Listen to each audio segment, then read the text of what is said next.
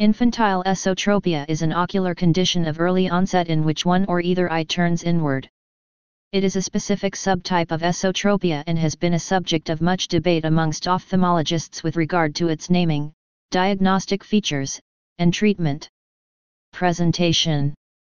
Historically, the term congenital strabismus was used to describe constant esotropias with onset between birth and 6 months of age. However, this term was felt to be an inadequate classification as it covered a variety of esotropias with different causes, features, and prognosis. In 1988, American ophthalmologist Gunther K. von Norden discussed what he described as essential infantile esotropia. He described the condition as early acquired, not congenital, although congenital factors may favor its development between the ages of 3 and 6 months. And identified this squint subtype as having the following features. Onset between birth and 6 months of age. Large size, greater than 30 dioptres. Stable size. Not associated with abnormalities of the central nervous system. Often associated with defective abduction, outward movement, and excessive adduction, inward movement, of the eyes. Also associated with oblique muscle dysfunction and dissociated vertical deviation. Initial alternation of the squint present with crossed fixation, i.e. the affected individual uses the left eye to look right and the right eye to look left. Limited potential for binocular vision. The same condition had also previously been described by other ophthalmologists, notably Chiengsa, 1962, who named it Chiengsa syndrome and noted the presence of manifest latent nystagmus, and Lang, 1968, who called it congenital esotropia syndrome and noted the presence of abnormal head postures. In both cases, however, the essential characteristics were the same, but with emphasis placed on different elements of the condition. Helveston, 1993, further clarified and expanded upon von Norden's work, and incorporated the work of both Lang and Chiengsa into his summary of the characteristics of the condition. Esotropia between 10 and 90 dioptres in size. Either alternation or fixation preference may be present, if the latter then amblyopia may result. Neurologically normal. Hyperopic correction does not eliminate or significantly reduce the squint size. Frequent nystagmus, latent or manifest latent. The patient may or may not have any or all of the following associated conditions: oblique muscle dysfunction, vertical incompetence, dissociated vertical deviation, asymmetric optokinetic nystagmus, torticollis. Presence will be confirmed by 6 months. Best treatment results in subnormal binocular vision. The expressions congenital esotropia, infantile esoptropia, idiopathic infantile esotropia and essential infantile esotropia are often used interchangeably. Cross-fixation. Cross-fixation congenital esotropia, also called Sionsi's syndrome, is a particular type of large-angle infantile esotropia associated with tight medius rectus muscles. With the tight muscles, which hinder adduction, there is a constant inward eye turn. The patient cross-fixates, that is, to fixate objects on the left, the patient looks across the nose with the right eye, and vice versa. The patient tends to adopt a head turn, turning the head to the right to better see objects in the left visual field and turning the head to the left to see those in the right visual field. Binasal occlusion can be used to discourage cross-fixation. However, the management of cross-fixation congenital esotropia usually involves surgery.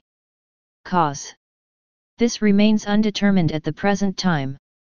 A recent study by Major ETAL reports that prematurity, family history or secondary ocular history, perinatal or gestational complications, systemic disorders, use of supplemental oxygen as a neonate, use of systemic medications, and male sex were found to be significant risk factors for infantile esotropia.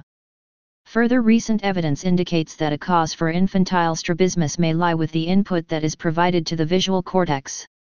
In particular, neonates who suffer injuries that, directly or indirectly, perturb binocular inputs into the primary visual cortex, V1, have a far higher risk of developing strabismus than other infants.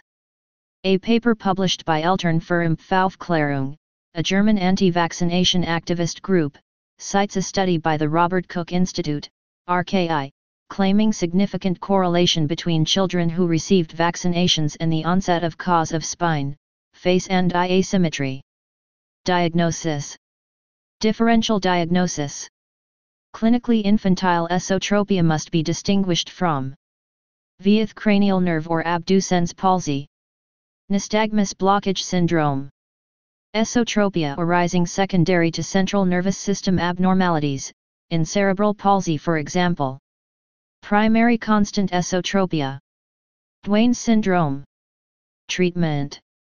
According to a Cochrane review of 2012, controversies remain regarding type of surgery, non-surgical intervention, and age of intervention. The aims of treatment are as follows. The elimination of any amblyopia. A cosmetically acceptable ocular alignment. Long-term stability of eye position. Binocular cooperation. Initially, it is essential that a child with strabismus is presented to the ophthalmologist as early as possible for diagnosis and treatment in order to allow best possible monocular and binocular vision to develop. Initially, the patient will have a full eye examination to identify any associated pathology, and any glasses required to optimize acuity will be prescribed, although infantile esotropia is not typically associated with refractive error. Studies have found that approximately 15% of infantile esotropia patients have accommodative esotropia. For these patients, anti-accommodative therapy, with spectacles, is indicated before any surgery, as anti-accommodative therapy fully corrects their esotropia in many cases and significantly decreases their deviation angle in others. Amblyopia will be treated via occlusion treatment, using patching or atropine drops, of the non-squinting eye with the aim of achieving full alternation of fixation. Management thereafter will be surgical. As alternative to surgery, also botulinum toxin therapy has been used in children with infantile esotropia.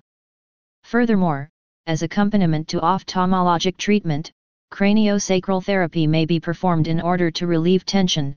See also, management of strabismus. Surgery. Controversy has arisen regarding the selection and planning of surgical procedures, the timing of surgery, and about what constitutes a favorable outcome. 1. Selection and planning. Some ophthalmologists, notably Ng and Helveston, favor a prescribed approach often involving multiple surgical episodes, whereas others prefer to aim for full alignment of the eyes in one procedure and let the number of muscles operated upon during this procedure be determined by the size of the squint. 2. Timing and outcome. This debate relates to the technical anatomical difficulties of operating on the very young versus the possibility of an increased potential for binocularity associated with early surgery. Infants are often operated upon at the age of 6 to 9 months of age, and in some cases even earlier at 3 or 4 months of age. Some emphasize the importance of intervening early, such as to keep the duration of the patient's abnormal visual experience to a minimum. Advocates of early surgery believe that those who have their surgery before the age of 1 are more likely to be able to use both eyes together post-operatively.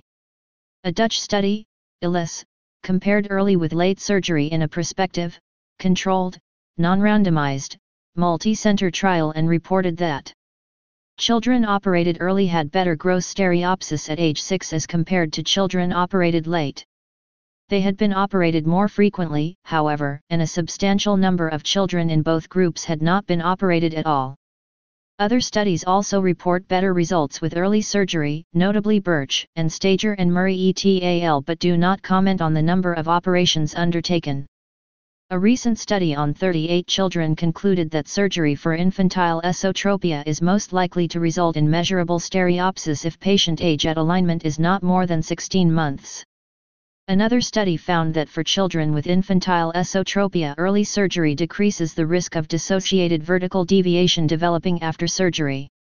Aside the strabismus itself, there are other aspects or conditions that appear to improve after surgery or botulinum toxin eye alignment. Study outcomes have indicated that after surgery the child catches up in development of fine motor skills, such as grasping a toy and handling a bottle, and of large muscle skills, such as sitting, standing, and walking, in case a developmental delay was present before. Evidence also indicates that as of the age of 6, strabismic children become less accepted by their peers, leaving them potentially exposed to social exclusion starting at this age unless their eye positioning is corrected by this time. See also, psychosocial effects of strabismus.